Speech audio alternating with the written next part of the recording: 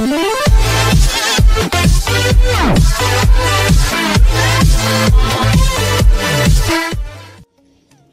everyone, so today we are learning about L298N motor driver. So this is the L298N motor driver board.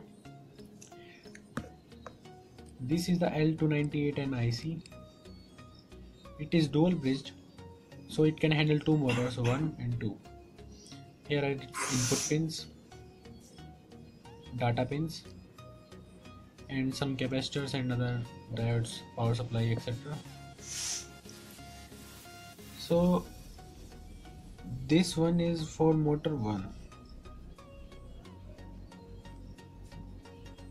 and this one is for motor 2. So here we have to attach motor 1 and here motor 2. These are the power supplies. This is a 5 volt. This one is ground, and this one is way input. It can handle from 3 volts to 35 volts of power supply. And this must be DC power.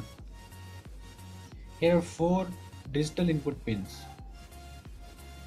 Pin number 1 for moving motor 1 clockwise. Pin number 2 for moving motor 1 anti-clockwise. Pin number 3 for moving motor 2 clockwise, and pin number 4 for moving motor 2 anti-clockwise.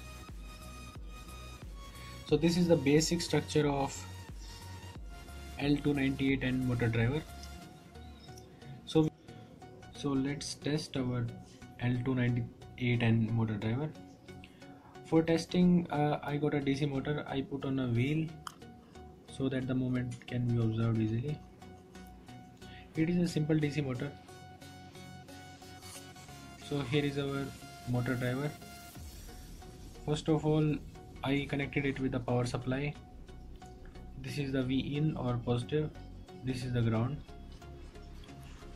So I am connecting the motor in this channel.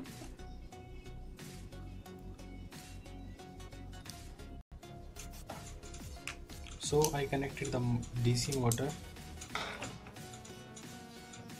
with this channel and connected the power supply.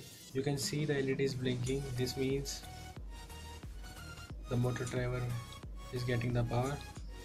I take out the 5 volt wire and let's see what will happen when I touch each point simultaneously. So the motor is moving clockwise, and now the motor is moving anti-clockwise.